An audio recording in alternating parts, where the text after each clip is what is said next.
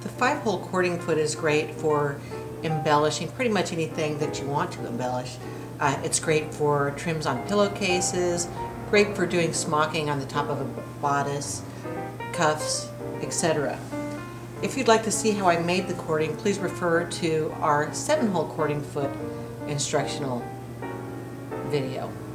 I will now attach the foot. For this presentation, I'm going to go ahead and use a checkerboard pattern.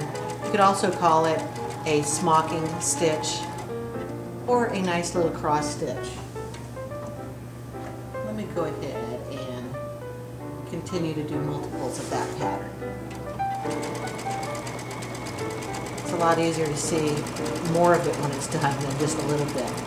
But this is great for, down the front of a blouse. Now if you wanted to, you could actually go to a longer stitch length and then pull the cord up to create kind of a gather or a smock on a bodice.